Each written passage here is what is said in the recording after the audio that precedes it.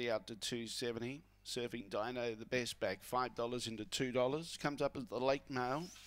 Green light on. There's no more bets. Thank you. We're set to go. Here's race 9 at Murray-Bridge in South Australia. Ready.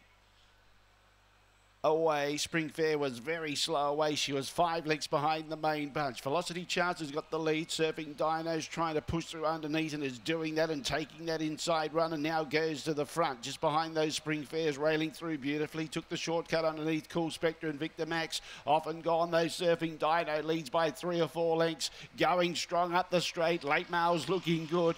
Chasing hard, Velocity Charge, but Surfing Dino beats Velocity Charge. Victor Max got going for third. Spring Fair didn't finish it off. She's drifted back to fourth placing, and Coco Spectre at the tail end of the field. Surfing Dino, they got as much as $5 about this on the fixed odds. And it's won comfortably in a 25.75. 25.75 the time. Gets home for the late mail followers. And